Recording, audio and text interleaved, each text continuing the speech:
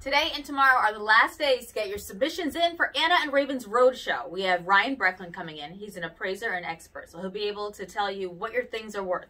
For me, I'm going to have him look at these binoculars. See? I think they're also called opera glasses if you're fancy like me. I think they're fancy because they say Paris on them. I don't know. I think opera glasses are smaller. Either way.